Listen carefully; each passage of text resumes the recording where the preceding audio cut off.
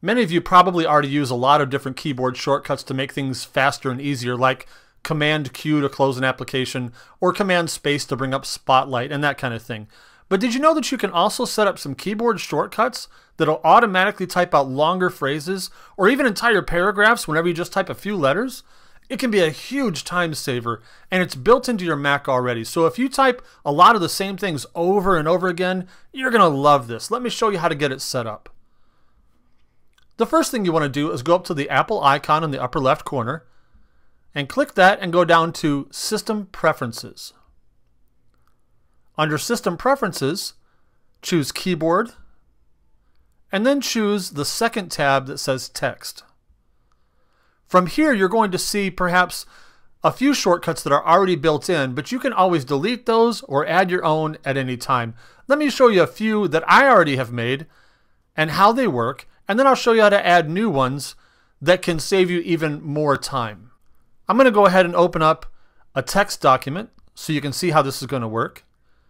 So for example, let's say that I want to type the name of my graphics design company, Big Blue Designs, but I don't want to type the whole thing out. All I need to do is type BBD and space, and it types it out for me. Or perhaps I want to write the website address of my company. So all I need to do is type WBBD and space, and it types that out. Again, the same thing with PC Classes Online, PCO, or perhaps our website, WPCO, and it types it out for me. But that's just the beginning, because you can program it to type out much longer phrases to save you even more time. Let me show you how a few of those would work. Let's say you've got a long piece of text, like perhaps a confidentiality statement that needs to go at the bottom of an email or a document. That's really easy. All you need to do is type it out somewhere and then go and copy it to your clipboard, and then go back over here and click the plus icon and type in the short version you'd like, and then paste the long version in the field right there. Then just click away from it, and you don't need to save it. It'll automatically save it for you. And then just to test it out, we'll go back over here to the text document and see how it works. Now all I need to do is type CONF and space, and there's that large paragraph from just typing 4 letters. Let me give you one more example that would include multiple paragraphs and line breaks. We get a lot of email from people requesting tech support, and unfortunately we can't help most people because there's just 2 of us here. So I have an email that I like to send back that is worded exactly the way I want, but I don't want to type it out all the time.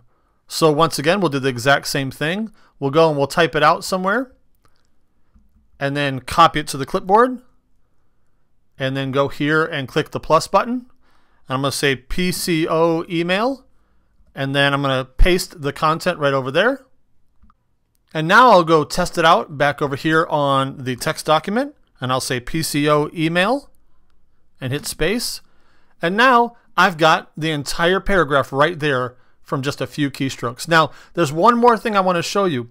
Let's say that you want some line breaks or some paragraphs in this large piece of text here, because of course it would look nicer.